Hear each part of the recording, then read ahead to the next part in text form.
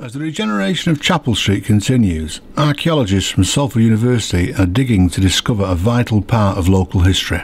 Here at the corner of Barrow Street and Rowe Street, they are looking for evidence of families living underground in Salford. Just instructed archaeologists to look through the site, because this was a site of cellar dwellings, we believe, and we're just at the first stage of that process where they're digging what they call the evaluation trenches to ascertain if any archaeology remains.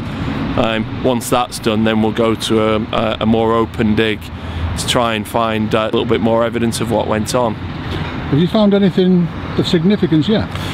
We have found evidence of cellar dwellings themselves, so there's brickwork, floors still in place, fireplaces. So that's an indication of families actually living in the cellars then, I take? Absolutely. The archaeologists believe that this area was full of what they call cellar dwellings, where families would live in a very small confined space.